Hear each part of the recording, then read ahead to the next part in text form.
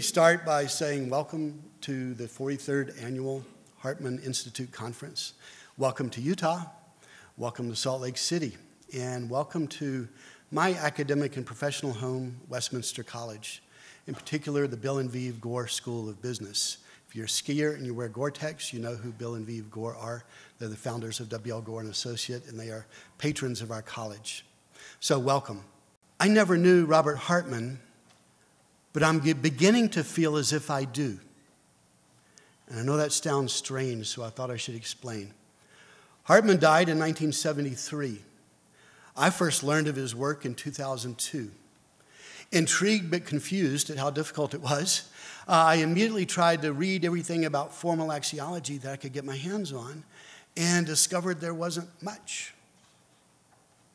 It's ironic because Hartman was a prolific writer, but in his lifetime, only one book in English was published by Hartman.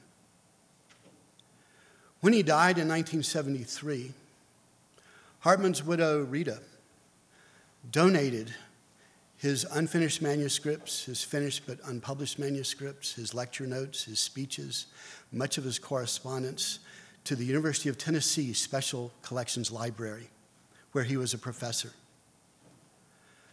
There, these documents, most of them are carbon copy, onion skin typewritten pages.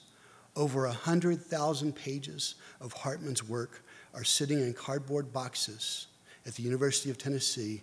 Most of them have never been seen by human eyes in 40, 50, and even 60 years. In 2018, I had the good fortune to receive a small research grant, which enabled me to take 2 of our undergraduate students with me to spend 10 days at the archives in the Hartman Library. One of those students is Jen Rowley, if you'll raise your hand, Jen, who has since become an avid student of the theory of formal axiology. Jen graduates with a degree in psychology in about 7 weeks, and we'll be putting this to work in her future career. So I'm so grateful to Jen. For 10 days, using iPad cameras and a digital wand scanner, we combed through the archives looking for everything that we thought was complete enough and written in English that we could read that may be suitable for bringing to the world. And with Jen's help, we scanned and digitized approximately 2,500 pages of Hartman's work.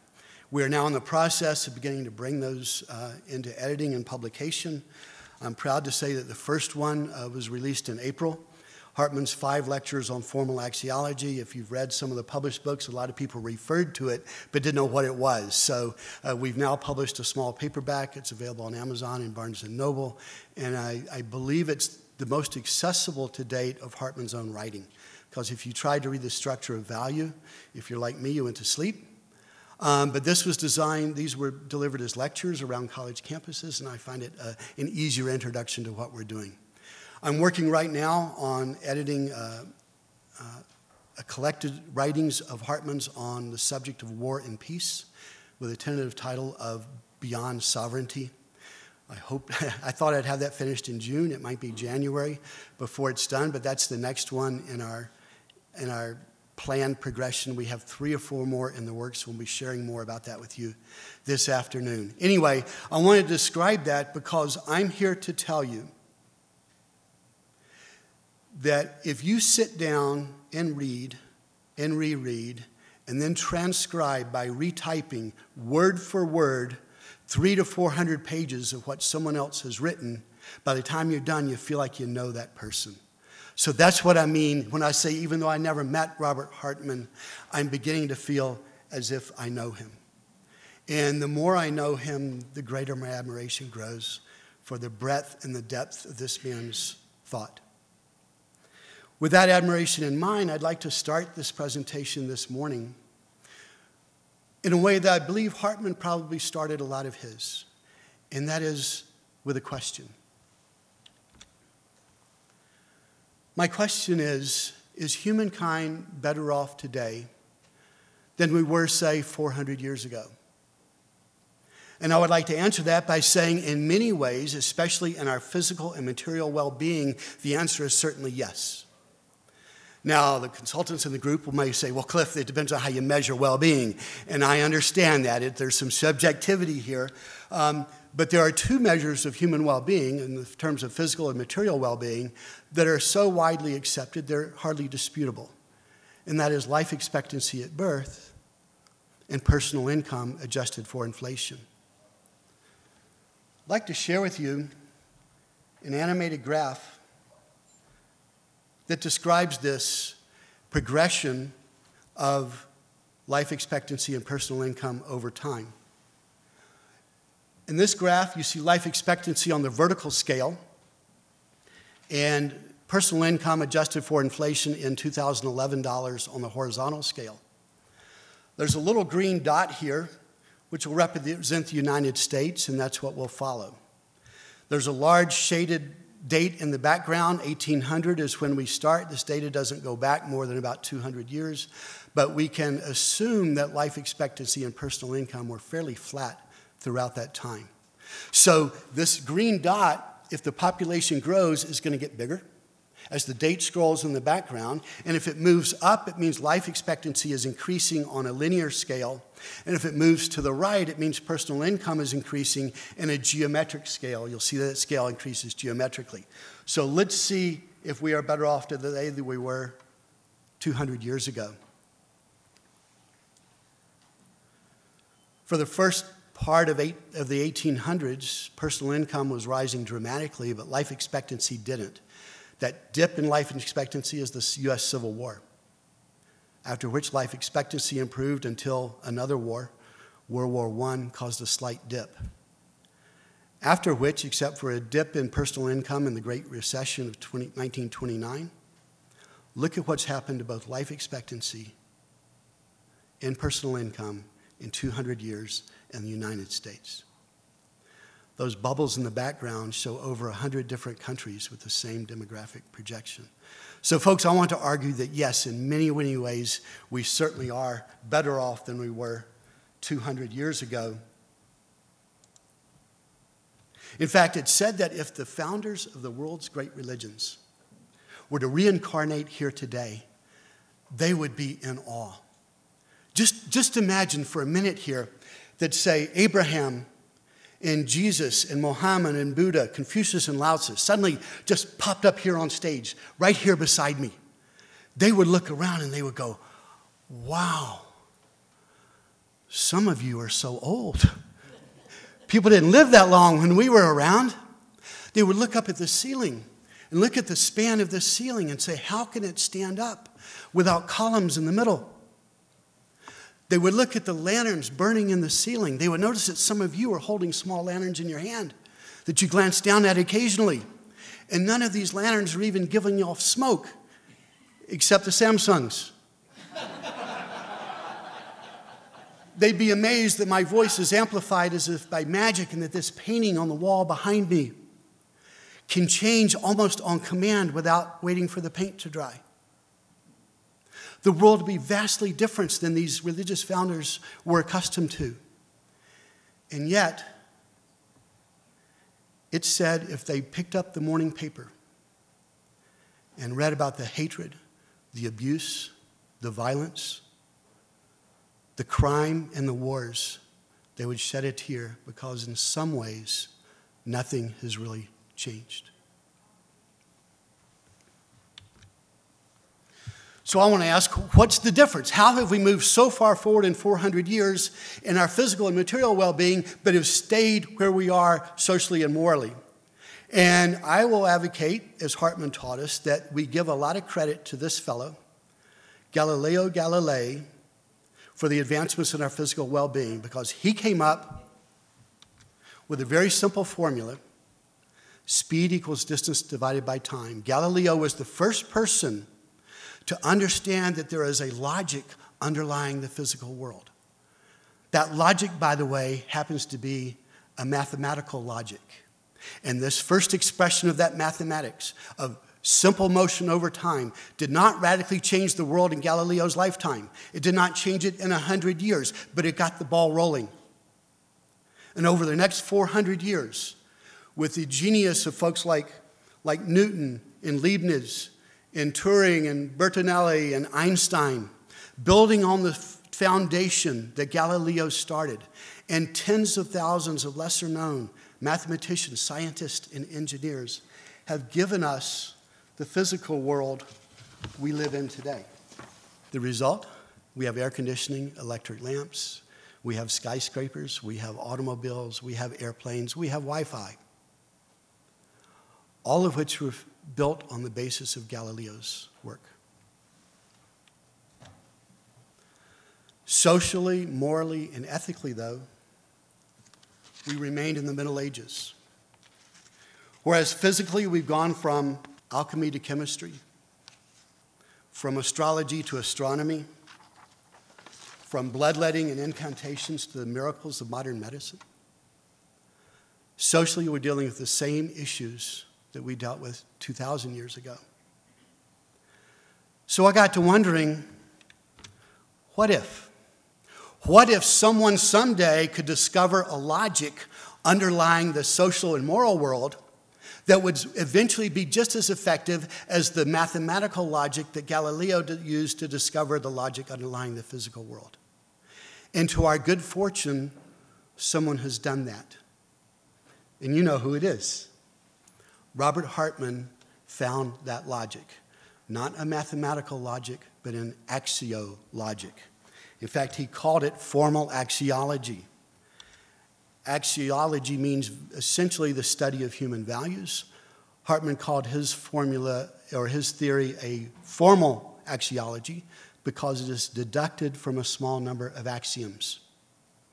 Basic among those axioms are that there are 3 levels of value. Many of you know this. We refer to them often as I, E, and S.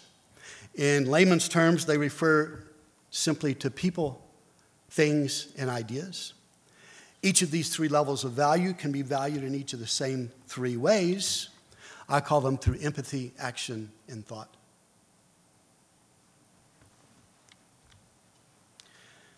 These 3 concepts of value give us a hierarchy, which, as Rem Edwards says so elegantly and so simply, the essential of formal axiology is that people are more important than things or ideas, including ideas about things or people. This very logic is what underlies the Hartman Value Profile that many of you are such scholars and students of. And thanks to a group of pioneers, one of whom is with us today, Art Ellis, and Charlotte, if she's in the room, who founded the Hartman Institute to preserve, refine, and advance his work. Thanks to their pioneering work, like Galileo's, Hartman's work is not lost. It has been preserved. It's up to us to advance it. Sometimes I get in a reflective mood. I go home from a day of teaching and I think, gosh, I'll turn on the news and I think, what if, thanks to Hartman's work, in 400 years, we have evolved as much socially and morally and ethically as we have in our physical environment in the previous 400? What if in 400 years we have a world without violence, without hate, without prejudice, without wars? What would that be like? I then sometimes ponder, I think, Cliff, what if in some small way, through my involvement in the Institute, through my research, through my teaching, what if in some small way I'm able to make in my lifetime a contribution to that improvement in humankind? What if perhaps I'm able to introduce a student to this theory who goes on to become the next Newton or the next Einstein of formal axiology? And I feel that would mean I would have a life of consequence. And I get all warm and fuzzy inside. It feels good. And I dwell on that for a while. But every now and then, a different feeling creeps in. And that feeling is a fear. And my fear is, frankly, folks, what if we don't have 400 years to figure this out? In 1973, shortly before he died, Hartman was nominated for the Nobel Peace Prize for his work arguing against nuclear proliferation. At that time, there were only 2 nuclear-capable countries in the world, the United States and the Soviet Union. Today, there are 11. Today, the leader of any one of those 11 countries, in a moment of fear, anger, or vengeance, could push a button that would start a chain of events that within 45 minutes would end civilization as we know it.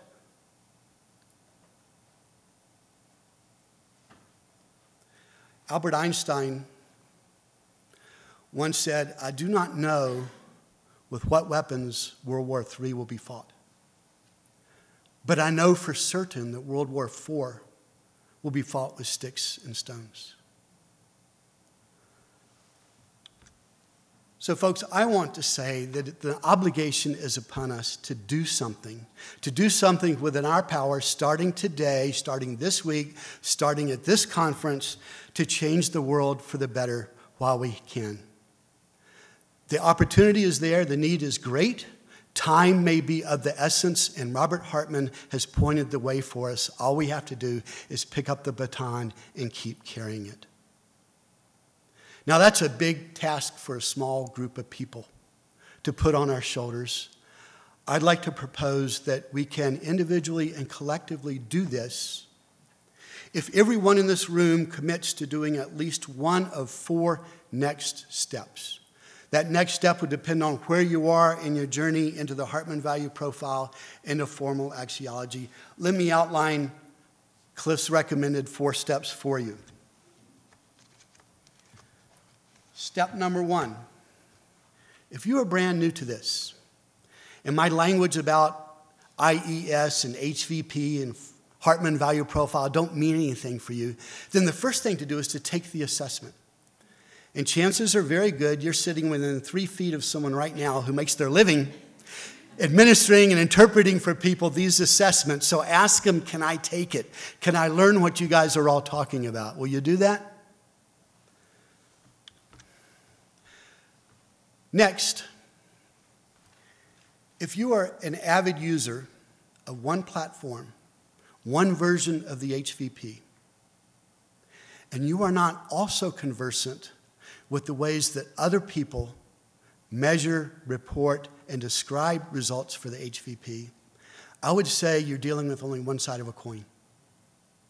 There's a lot more you can do if we learn from each other about what to do to make these reports come alive. In the 50 years since the Hartman Value Profile was written, to my knowledge, there are about a dozen people or organizations who have completed their own customized computerized scoring platforms. There are probably 3,000 or 4,000 consultants around the world who are using one or more of those platforms in their consulting work. This gives us both an opportunity and a challenge. The opportunity is that Hartman's original verbiage around this was obscure and difficult to understand. And I tip my hat to those of you who found ways to explain it more simply to people who are not deeply immersed in this. I thank you for that. Those of you who have developed your own method of giving feedback one-on-one to someone in an ever richer manner, I welcome that and ask you to share what you do and what's working with others. And by the way, this is not an exclusive list. This is not a comprehensive list. It's a list of those platform providers that I know out there. That's the opportunity to learn and share best practices from each other. But this opportunity also brings a challenge to all of us. In the Old Testament of the Bible, the story is told of the ancient Babylonians who decided to erect a tower so tall that it would actually reach to heaven. They were going to call it the Tower of Babel. And they began constructing this tower, and God said, I don't really want humans up here in heaven. So he decided to intervene and keep them from finishing the tower. Now, God being God, he could have rained down upon them an inferno. He could have sent to them a plague, but he did none of those. What God did instead was make the Babylonians all speak different languages. After which time they could no longer communicate, and when they could not communicate, they spoke Babel to each other, and construction of the tower ceased. Folks, here at the Hartman Institute, because of so many ways that we have found to express and define and interpret this HVP, we also run the risk of speaking babble to each other. There's a version of the assessment that I use a lot that I'm accustomed to talking about strength of judgment and balance of judgment as primary scores in there. Those very same clumps are described by others as clarity and focus scores. Those of us who refer to balance of judgment and focus scores, there are other people who talk about bias and valence. 4 different words for the same part of the same instrument. We speak babble if we don't translate to each other what we're talking about. Hartman's original scoring methodology was very non-intuitive. On many but not most of the scales, a low score meant a better score. It meant a stronger score because it meant less deviation from Hartman's theoretical norm. But that's not how most people are accustomed to reading scales. You know, we live in what I call a Boderic world where 10 is higher. Okay, so there are axiological service providers who've converted those scores to where a higher score is better than a lower score on a 1 to 10 or a 1 to 100 scale. That's a great step forward to help it be easier for the respondent to understand.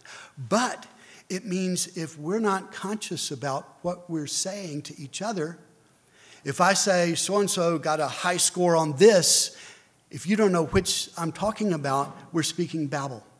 So let's be sure we translate whatever platform you're using so it's understood by others. And if it's not understood, let's ask and say, am I understanding this right? Here's how I come from. Does that make sense?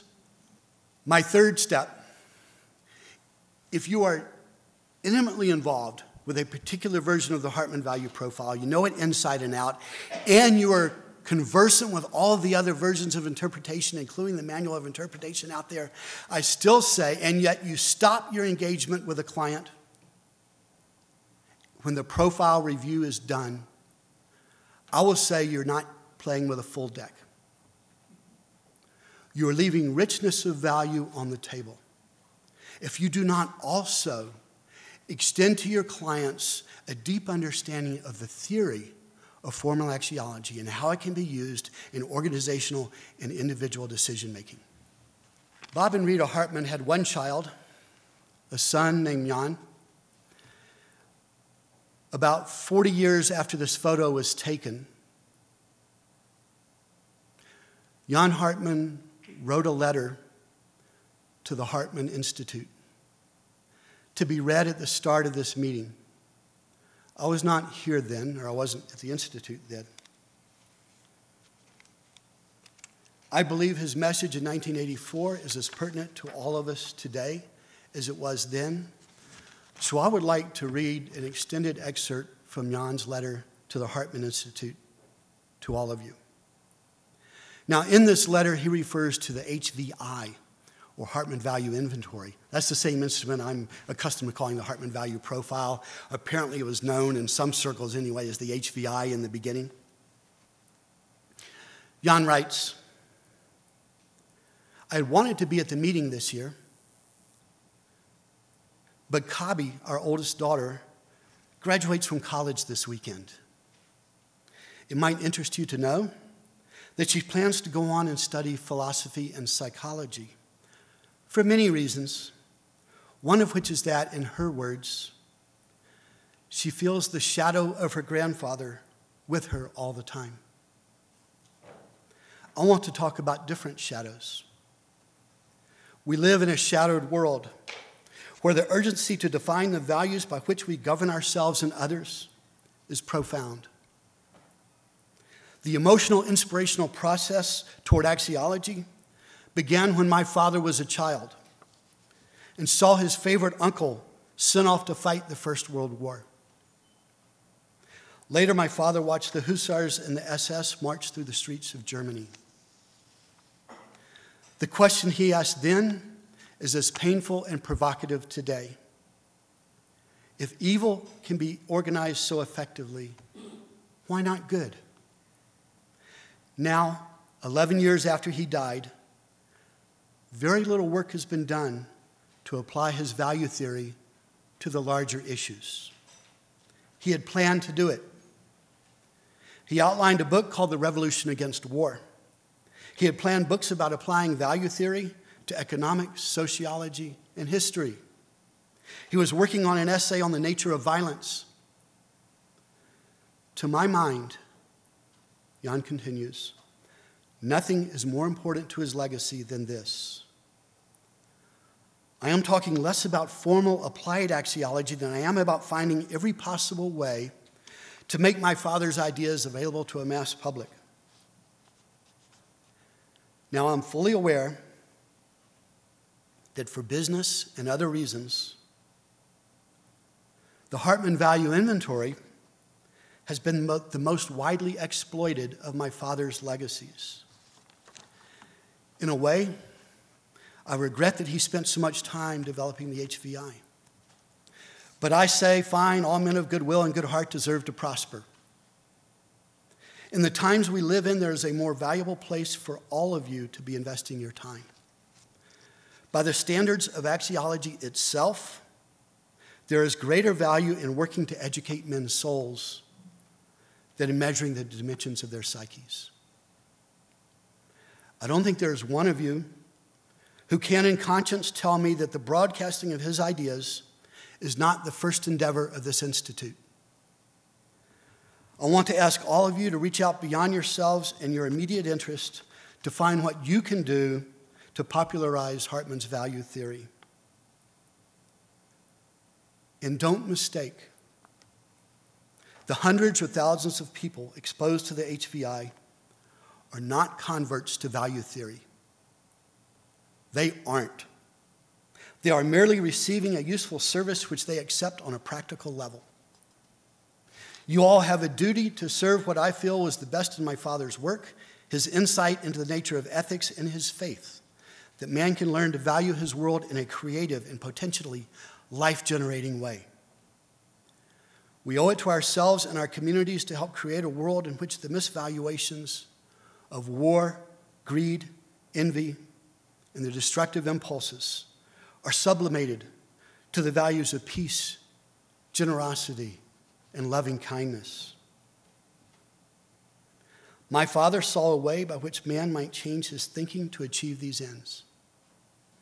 There's no longer time to put off spreading the message. I leave you with a simple but apt quotation from Jean-Paul Sartre. Philosophy is nothing other than man changing the world. Unless you each are functioning in that spirit every day, you are failing my father's memory. Thank you. I thought that Jan's own words would be an emotionally powerful way to end this, but I can't, because there's one more step, though I'd like to propose that we all take a look at. If you are already incorporating the theory of formal axiology and value theory in every way that you can, in every opportunity that you have, in addition to your use of the instrument, I want to say that there's still a part of Hartman's legacy that has been grossly underrated, understudied, and we can get there starting today. When we went to the library in 2018, we discovered a very short 20-page manuscript entitled simply My Work. It was not dated. My guess is Hartman had begun writing it probably in the final year or two of his life. Did not get very far, but in reading it, I think this was intended to be a summation by Hartman of his life's work. In this manuscript, My Work, he refers to what he called his teleological period, as well as his axiological period. In the early half of Hartman's professional career, he did a lot of work in teleology. Now, I didn't even know what the word meant. I went to a dictionary to look it up. Teleology refers to deliberate action over time. Now, I'm not even sure if I'm pronouncing it right.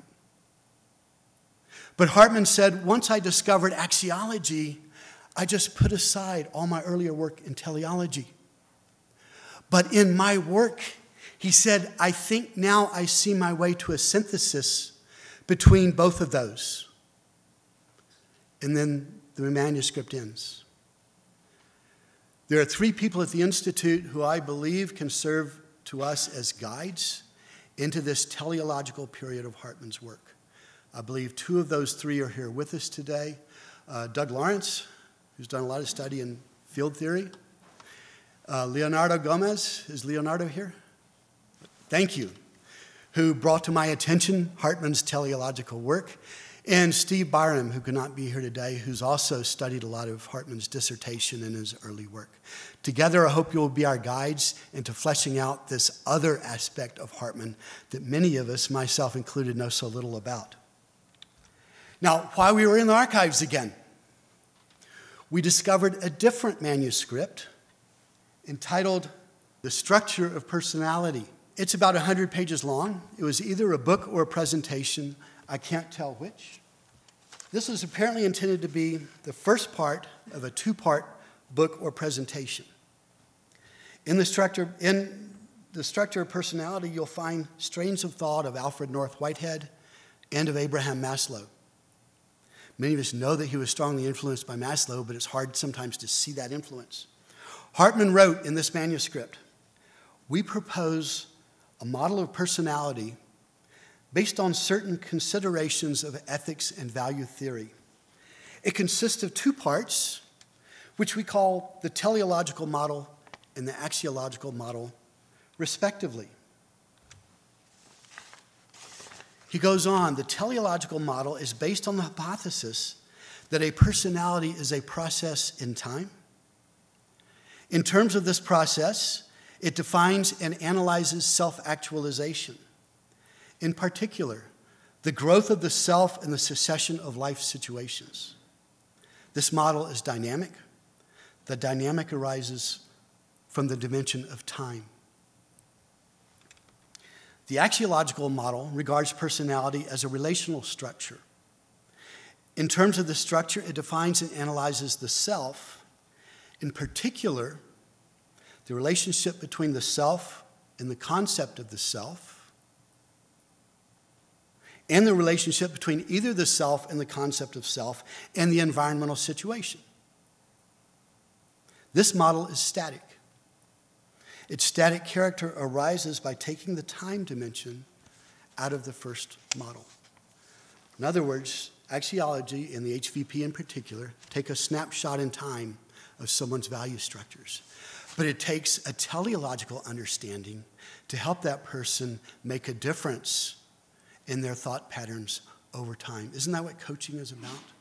Don't we need to know more about Hartman's teleological model? He goes on to say both models are equally important and give different aspects of personality. Both models are derived deductively, but correspond to certain models arrived at inductively by psychologists. In the following, only the first model will be presented. The second will be presented at a later date. We have not yet found the second manuscript, if it exists.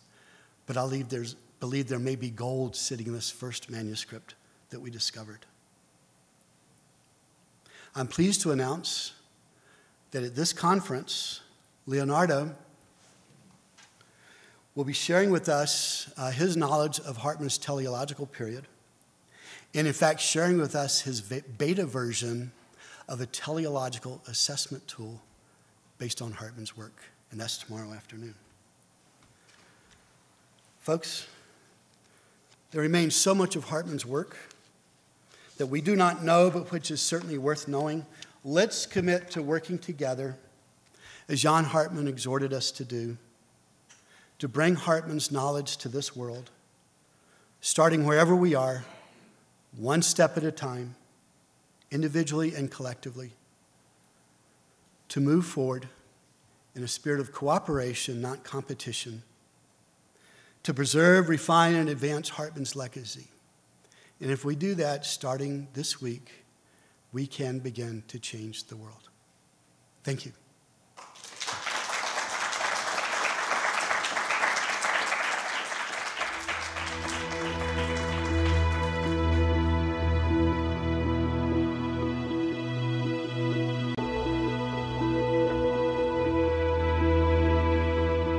Thank you, Cliff,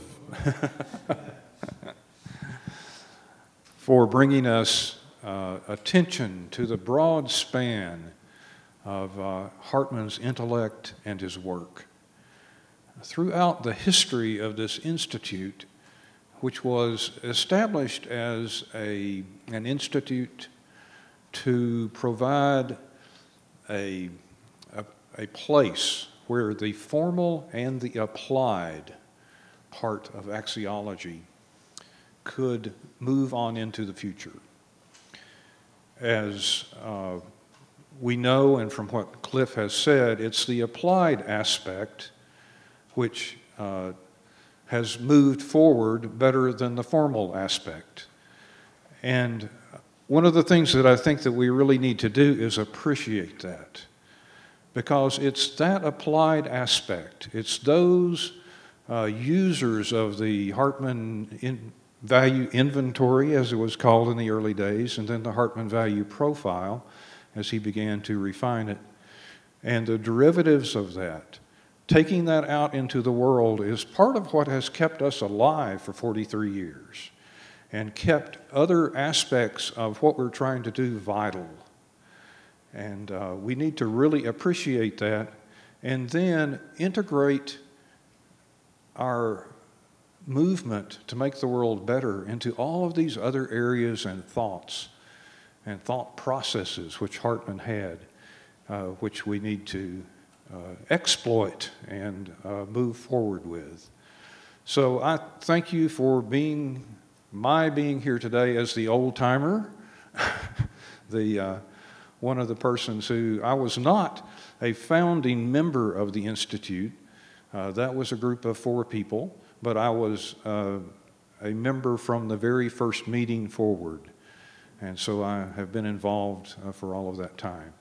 My relationship to Hartman is due to my wife, who took a course from him at the University of Tennessee and said, "You must meet this person." And I did. And so from 1968 to 73, for the time that he was alive, we had a very vital involvement. So at this time, we will take questions, comments, conversation about Cliff's presentation. And Jen has a microphone to supply to anyone who would like to ask a question or make a comment. We are recording this, so we ask you if you'll ask a question in the mic that will help the recorder. I was just going to say that your presentation was very inspirational. I'm not sure that's working. And you did a great job. Well, thank you. It was awesome. That needs to be up. Okay, I'm curious, is there anything in the printed versions or in the archives or in the Institute of the teleology that we can study, read, anything like that yet? Yes, since we got back 15 months ago, I've been preserving and printing as many of these as I could. We're doing a workshop this afternoon at 3:30, and I will share with you in 3-ring binder format those 2 references, my work, which I've transcribed in this teleological model. Hartman also had an entire book written and published in German in 1958 called A Partnership of Capital and Labor, which, if you heard about the Business Roundtable lately and Mark Benioff's comments, I believe the time is right for that to see the light of day. Absolutely. We digitized the first 2 chapters of the 7-chapter book. I believe we ought to get to chapter 3, but the last 4 chapters are more examples. And the 2 examples he uses there, one is Lincoln Electric, which is still continuing to do well, but the other was Sears. So so we might publish a smaller version just of the theoretical part, not the actual there. What also excited me very much, if you were at the conference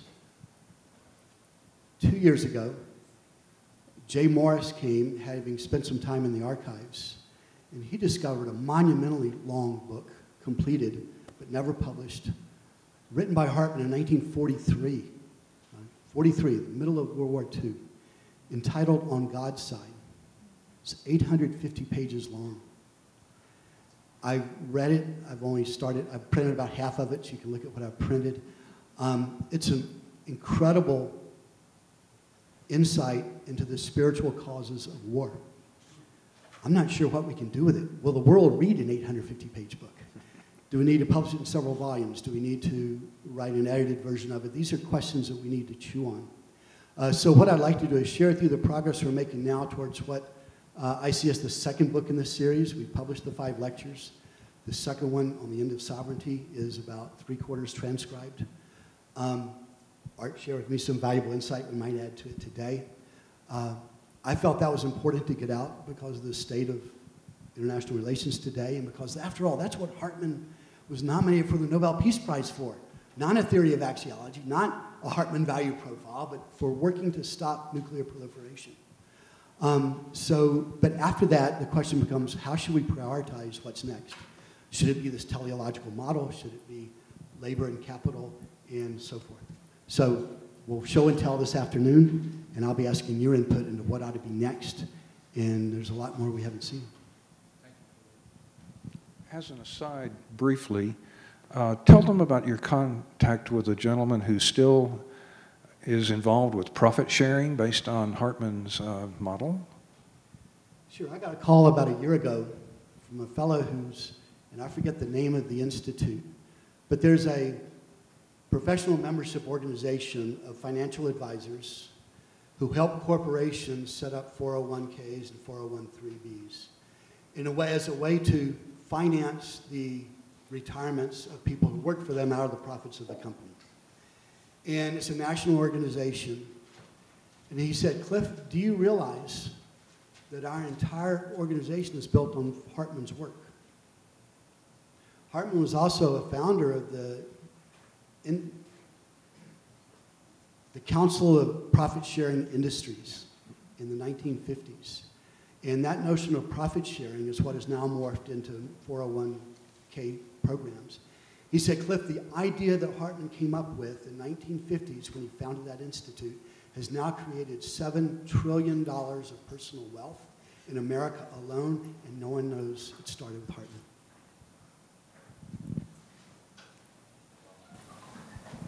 I've been working on Hartman as a provider, as a applier for the last 20 years. And this is the first conference I've been to, although I've been urged to come for a long time. One thing that you're talking a lot about looking back into the archives and thinking about Hartman and what he said and how he thought. How much of that is looking forward? So you spent a long time looking backward, but how much of the time is looking forward? How much of the thought patterns are going into advancing his work, not just his work, but taking it even further? I envision a time when all of us start writing forward-looking applications or theoretizations of what he began.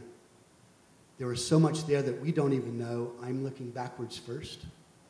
Hartman himself is a very forward thinker. Just ask yourself, what if he had been successful at convincing the United States and the United Nations to turn over their nuclear arsenals to the UN? We'd be in a different world today right now. We would not be nervous about North Korea and Iran the way we are today. I think that's forward-looking. Came across another manuscript. I don't think it'll be published, but it was written in the 1950s when IBM first came out with their UNIVAC computer. There was only a handful of computers in the world. Hartman was predicting that someday machine algorithms will be able to understand the value structures of someone's thinking by the way they write. That's before he even had desktop computers. Computers at that time were capable of classifying chemicals by their chemical compounds in a very binary way, but a more complicated way than people could do. That's all he had to go on. He was already predicting that could be done to written and verbal speech. I think that's fascinating. But this is a key point that you raise, because the forward-thinking part is exactly where we need to be moving.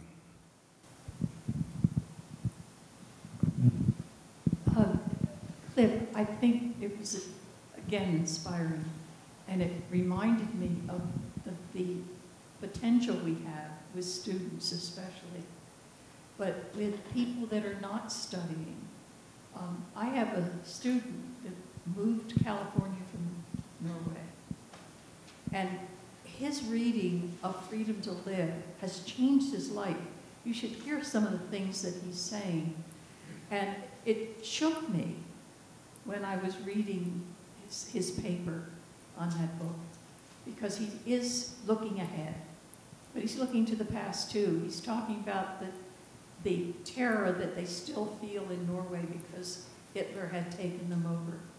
And they're beginning to see reflections of it in the world today, and how Hartman is taking them back to themselves so they can begin to see how they can grow. And that's one of the things you pointed out there, and I thought that we've got to keep that in mind. So thanks for doing that, and thanks for all you're doing with the research and the publication. I think it's going to help us so much. You're welcome. By the way, I also, and I'll share those this afternoon, Hartman went back to Europe in 1946, sponsored by, I believe, a council of churches, and to see how's Europe recovering. And one essay he wrote was called A Report from Europe. The other was the treatment of displaced persons in Sweden. And he had great admiration for what Sweden was doing to help rehabilitate and welcome people who survived Nazi concentration camps. As I read that, I can't help but think there's a valuable lesson for all of us. If you look at the treatment of refugees in Turkey and Europe and in our own southern border, Hartman's message has a very forward-looking message to it too. If someone would study that and apply it to today, referencing him, we could get some publicity and make the world a better place. We can take one more question. Could you explain to us the current funding mechanism for continuing research and what kind of a vehicle exists for us to invest in future research? Thank you. It's a good question. The Gore School of Business funded that trip for 10 days for us to go there. It was enough to cover our travel expenses, not any of our time. Art and Charlotte Ellis have very generously made a contribution of $5,000 to seed this publication fund. My hope is that as we roll out these books and put them on the market, enough people will buy them. The Institute has agreed to put the proceeds from the books back into the same fund to feed the next ones. If you were at the reception last night, you may have met Tim McConaughey. He's an independent book publishing consultant. He's given us a 75% reduction in his rates to be our advisor on this.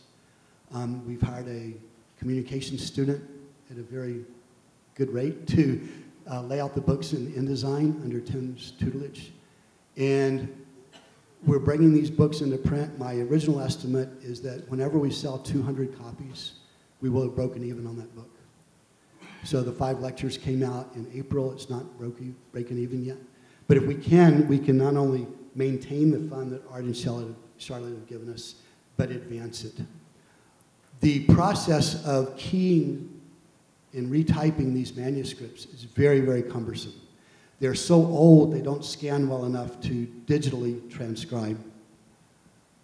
Steve Byram has offered to take over the transcription of On God's Side, and I don't know how far along he is.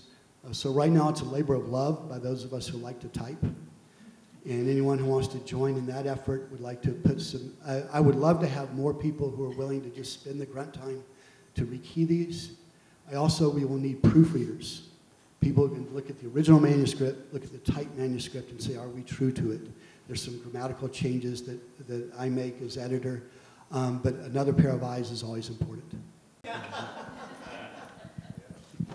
Go to the new website, hartmaninstitute.org. There's a drop-down box under the About section. It says Contribution, and we will recognize you on that page. And if you are inspired to can contribute there. Another way to contribute is encourage colleagues, friends, people who you work with, become a member who would like to grow the membership. So those are other ways to fund what they're doing. Twitter. Oh, yeah. And we have a Twitter link now. We have a new baby Twitter page. But when I mention that, I'll put it up on the board. But if you can start sharing there, again, visibility leads to access to our website, which leads to more members, more funding, and maybe some contributions and inspiration. I'd like to continue our conversation about the publications when we can look at them. It's a show and tell session. Jen and I aren't talking. We will spread out everything that we found and give you a chance to pour through them and talk about what do you think we ought to do next and next after that. And if there's a project one of you really want to get involved with, we need volunteers. Okay, well, thank you so much for getting us kicked off.